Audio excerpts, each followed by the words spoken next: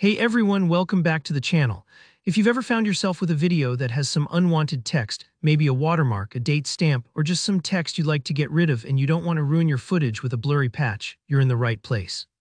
Today, I'm going to walk you step by step through how to remove text from videos using Canva without using any blur effects. By the end of this video, you'll know an easy, effective way to clean up your videos and make them look polished and professional. Let's get started. First off, head over to Canva.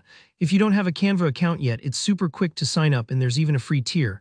Once you're logged in, you'll be right at their dashboard. Now click on the Create a Design button. You'll see this up at the top right. It's usually highlighted in purple. This is your starting point for any new project. For this trick, select Presentation from the list of available formats. Now you might be wondering, why presentations if we're working with video?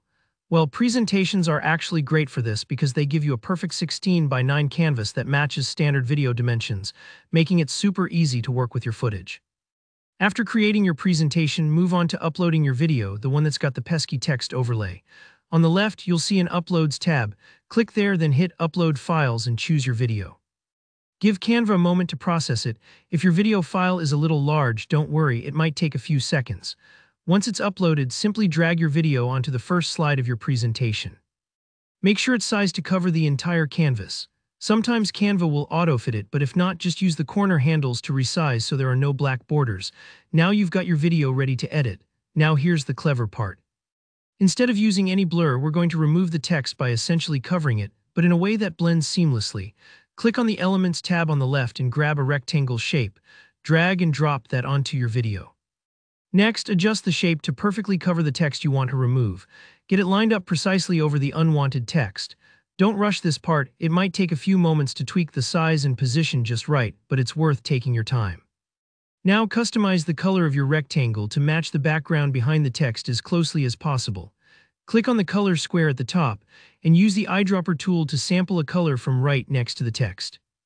This way, instead of a distracting blur or mismatch patch, your cover-up will look far more natural, almost invisible to most viewers.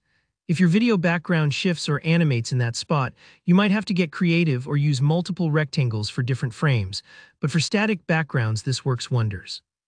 Once you're happy with the result, play the video inside Canva to double-check how your cover block looks in motion. If it looks natural, congratulations, you've just removed text from a video without any blur at all. All that's left is to download your finished video. Click the Share button in the top right, choose Download, and select MP4 Video. Canva will render your presentation into a video file and you're done. You now have a clean, polished clip free from distracting text. I hope this guide helped you out. It really is that simple with Canva.